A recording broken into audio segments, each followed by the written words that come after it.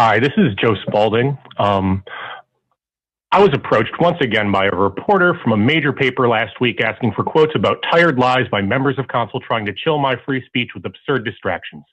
Going on the record with false claims about me because you don't think Ann Arbor should have to pull its weight on climate change and ending segregation will not go the way you hope it does. Councilmember Remlawi made an attempt at culturally appropriating a negative racial stereotype for political purposes. This is grotesque, but it is a distraction from the real debate about the housing crisis. Councilmember Remlawi, you're not black. You don't get to use the pain of black people as a shield against accountability.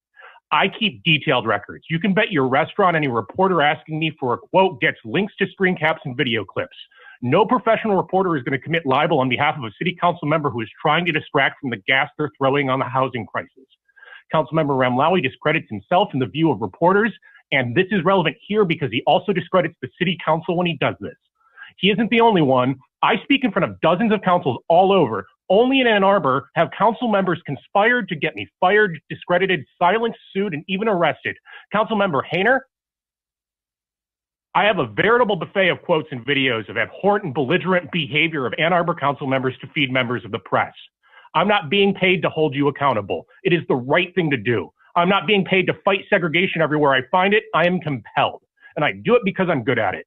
Telling reporters I am paid is defamation. Doing it together is civil conspiracy.